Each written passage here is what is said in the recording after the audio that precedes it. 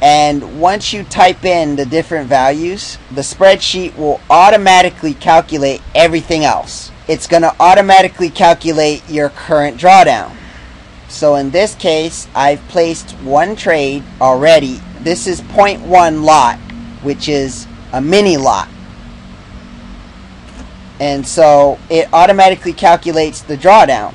And just by placing a lot, I've already drawn down $1.50 because the spread is $1.50 or 1.5 pips. So without the market moving anywhere, I'm already at $1.50 loss in my account when you open up the trade. And so now I'm saying, okay, I'm going to move 2 pips from my initial placement. That's what the relative DD grid says. And that's the advantage of working it out in a spreadsheet, so that this way you're not guessing how much would the market have to move back for me to profit or for me to break even. I have a spreadsheet that objectively calculates all this stuff for me. These rows here just show the different profit amounts at the different retracement levels. This is a really cool tool in order to simulate what-if scenarios. And that's what it was designed to do. And it was actually also done to assist me in setting up my EA, because I have an EA that actually that's based on cost averaging, but I had a hard time having to figure out in my head how to copy the numbers. What kind of numbers would I use? What kind of lot sizes would I use?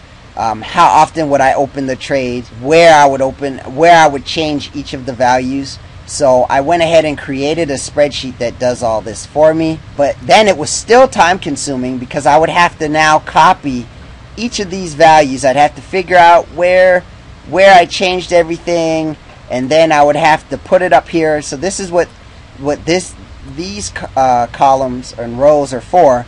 Here, the scenario 1 inputs. It's to help consolidate the grid and make it so that it's easier for you to read. So in other words, within 5 pips, I'm going to use a lot size of 1. As the grid expands to 10 pips, I would still use a lot size of 1. At 2, once I get beyond 10 pips to 15 and 20 pips, I'm going to increase the lot size to 2. And you can see the individual trades are here. This is where the individual trades would be placed.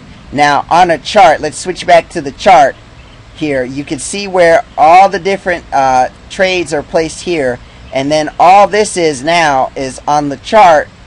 You can see where all the individual, you can see where the first trade is placed, and then you can see where all the individual trades are placed here on the chart. So every 2 pips we placed a new trade, and that's really all it is. And this also proves another important point, that all price is just that. It's just numbers. It's just a price.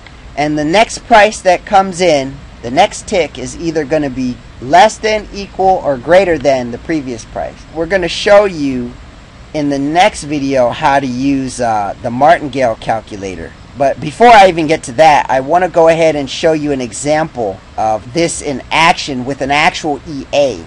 So there's 2 things to look out for in the future, or if you want to contact me, I actually have already designed the spreadsheet that has the macro. This free one that I'm giving away does not have the macro, but it's just designed so that you can run different scenarios and see what the cost averaging strategy, how cost averaging can help you, how position sizing, that's just another way of saying position sizing, cost averaging. It's all basically the same when it comes down to trading different size lots or same size lots, but setting it up in a grid formation so that you no longer have to trade with stops, or if you simply want to increase your profit potential.